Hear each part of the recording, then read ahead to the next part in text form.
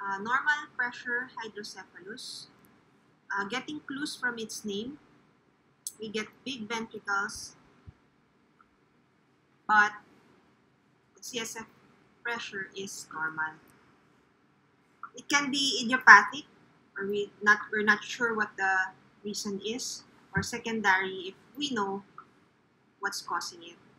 It can be from, for example, subarachnoid hemorrhage, history of traumatic brain injury or meningitis, and in these cases, there could be fibrosis of the arachnoid granulation, which is the point of absorption of the CSF.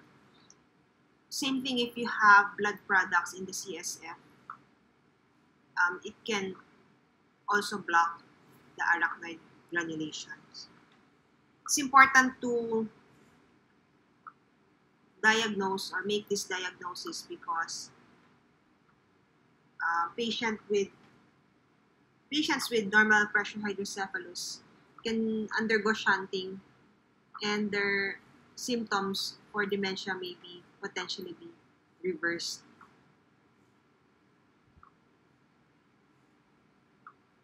Okay, so how did this happen? Why is it that it's kind of weird that you have big ventricles but normal pressure? To understand this, let's go back to some of the theories. The theory for creation of the balance between in the CSF flow is a balance between production and absorption, where the absorption occurs here at the level of the arachnoid villi. A third concept that we have to understand is the concept of the perivascular space. So going back to our anatomy, this is your arachnoid matter, this is your subarachnoid space. And the subarachnoid space, you have blood vessels traversing that area, including small blood vessels which penetrate the parenchyma, bringing along with it a portion of the pia mater. So, initially, the inciting factor for developing normal pressure hydrocephalus is an initial decrease of absorption of the CSF for some reason, decreased absorption. When you have decreased absorption, you get increased volume of the fluid. Increased volume. But the body will compensate by enlarging the ventricles. So if you also enlarge the ventricles, enlarge the volume, the increase in volume will not bring a higher pressure. Hence, you just have a normal pressure, a new normal steady state. Now in this state, when you have a new normal of the steady state, the CSF flow here will be affected by pulsations, by the cardiac pulsations. So some of the pressure here in the cisterns or in the subarachnoid space is transmitted there into those arteries or to those tiny vessels which penetrate the parenchyma, called the perivascular space. And this is the perivascular space. It's already contacting the brain matter. So that tissue gets compressed, and when you have tissue compression, there is impaired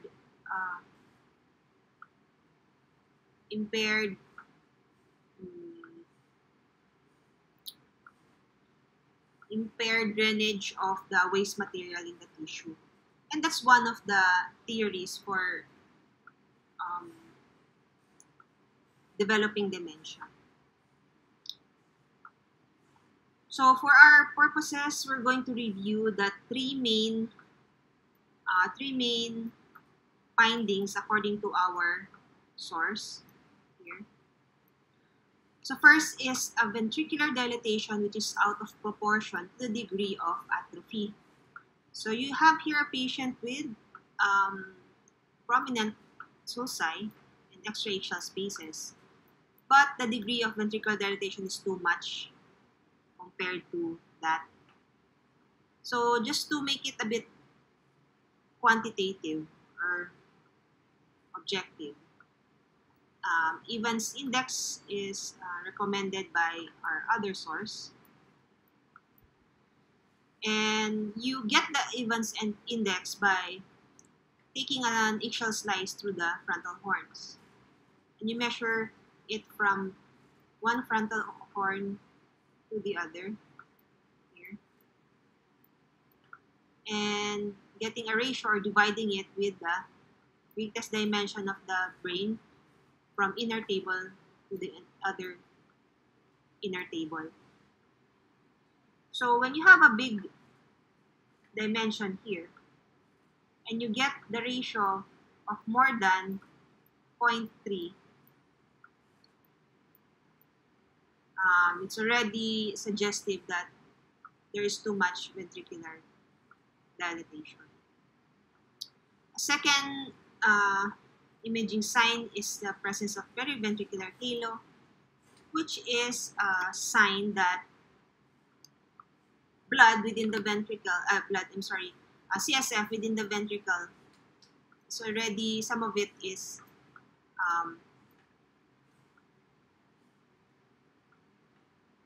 flowing centrifugally towards the periventricular region, hence the hyperintense signal in the periventricular white matter. Third is the hyperdynamic flow in the aqueduct. So here is a sagittal T1 sequence. You can see T1 weighted sequence.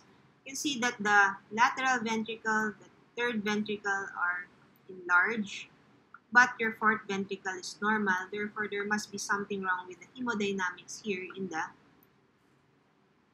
aqueduct of Sylvius. In this example, we got here a little bit of a prominent aqueduct of Sylvius. And then when we do the phase contrast MRI, which is a study to check the CSF flow, we get an abnormal flow void, which denotes that there is an increased velocity or flow at this region. So that attests to the abnormal hemodynamics. So those are the findings for normal pressure hydrocephalus. Important to recall, to understand that there's this concept of the perivascular space and the cascade, which leads to these three important MRI